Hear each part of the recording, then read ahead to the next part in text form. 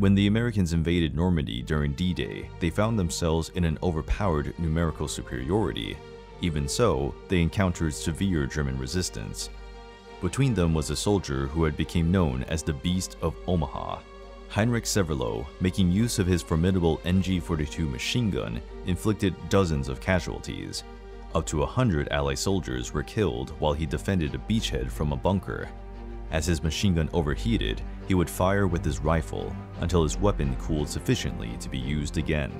He allegedly fired over 13,500 rounds for almost 8 hours until the moment he had to retreat, and was then subsequently taken prisoner. In his book, Heinrich stated that he had neutralized almost 2,000 soldiers, but the information reported by the soldier is deemed unlikely and lacks evidence or witnesses to confirm this.